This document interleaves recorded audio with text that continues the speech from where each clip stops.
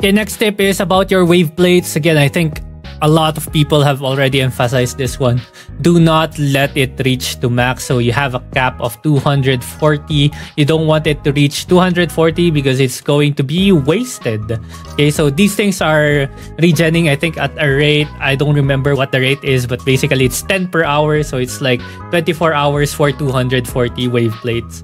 Also, there's this thing here called Crystal Solvent that you can use to replenish 60 wave plates. I don't think this is very useful in the early game, so you don't want to be using these things up early on in the game unless you really want to get ahead and fast track getting XP, union level XP.